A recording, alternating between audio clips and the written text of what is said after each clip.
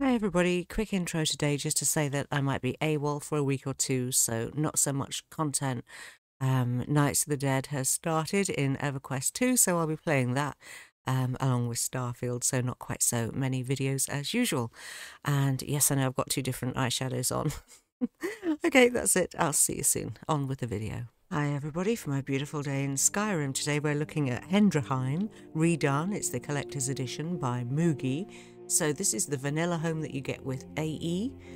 It was part of the Creation Club. I dread to think how many credits it cost because honestly, I wouldn't have parted with my money for this. I really wouldn't. It's a vanilla home, and you know, after AE came out, I did videos on all of the homes that were released with it, the X Creation Club content, and honestly, not one of them was a patch on many modded homes that I've seen. But horses for courses, no judgment. If you spent your money on this place and you love it, that's fantastic. I'm happy for you.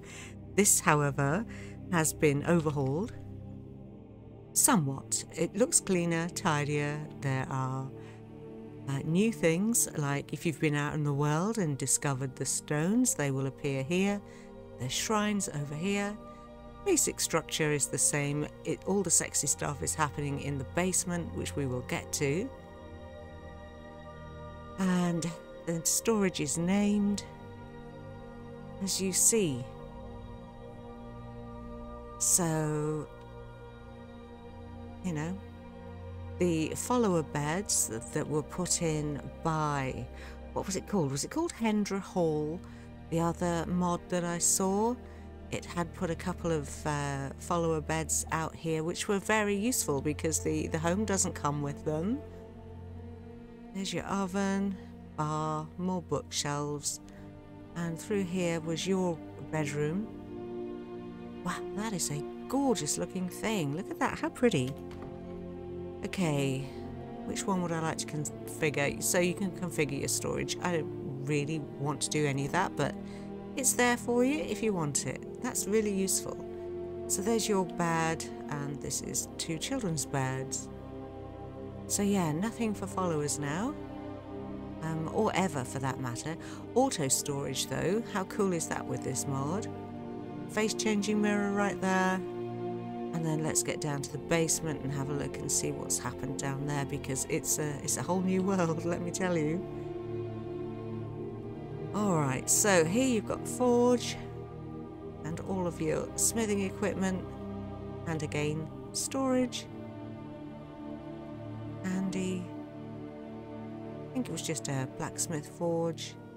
And then you've got two doors, one that will take you into the anniversary display and the other which will take you into just you know, general Skyrim. Let's have a look at this one first. So there's only two things really that kind of didn't flow that well for me. The first is the font that's been used. I hate it. It's like bringing my office into my video game. I don't like it at all, but that's probably just me. I mean, there is a Skyrim font out there. I found one years ago on Dafont, I think it was, called Dark Skyrim or something like that. I used to use it all the time when I did, when I used to put the name of the house that I was in on the bottom left of the screen back in my old videos. So yeah, I would love for that to be changed. But check it out. I mean, this is absolutely bonkers, right? I haven't played an AE playthrough yet. So a lot of this stuff is like, what? Oh, I think I might even have one of those. Oh, no, I don't. Shut up, Darkstar. I don't know what you're talking about. Oh, well.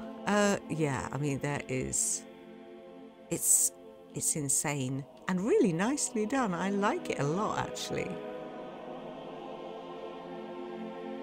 Saints and Seducers, Shadow Rend. I mean, all of these things came with the anniversary edition.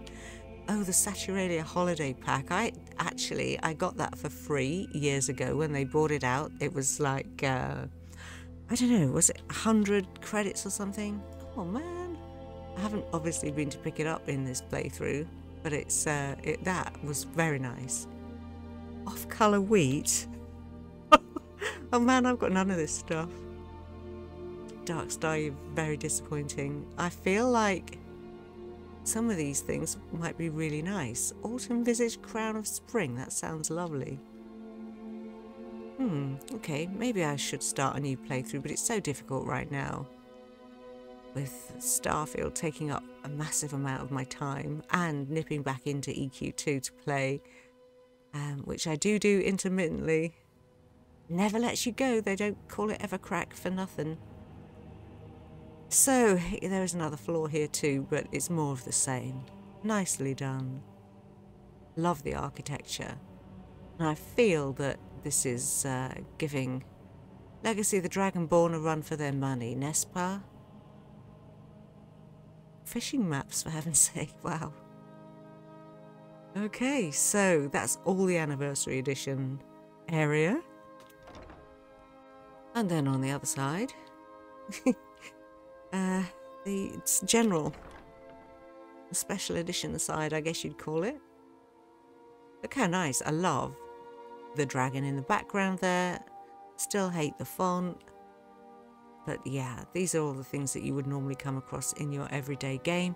And the other thing, this is nice with the banners there, but some of them start to get distorted, which you'll notice as we go around. This is bonkers, isn't it? But how fab. I like this a lot. Oh, wow. I also like the structure materials. Yeah, if we go in here, for example, see how this has been, it's just too much, isn't it? That one's not too bad, but it's kind of stretched and weird.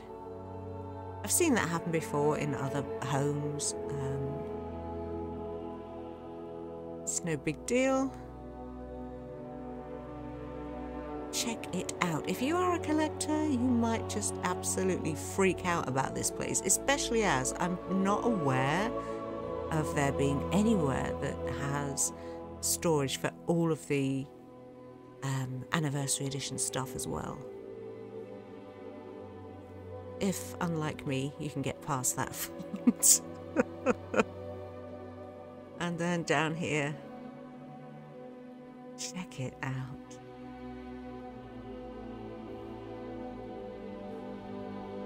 That is so cool and creepy and fab. Vampire hunters or something. And I love that this mod author clearly does have a sense of humour. It shines through actually in his work, which is terrific for me. I enjoy that. Alright, well, it's a big place.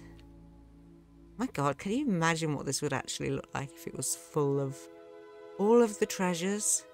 I don't even know. That's nice. See, a font like that would have been cool.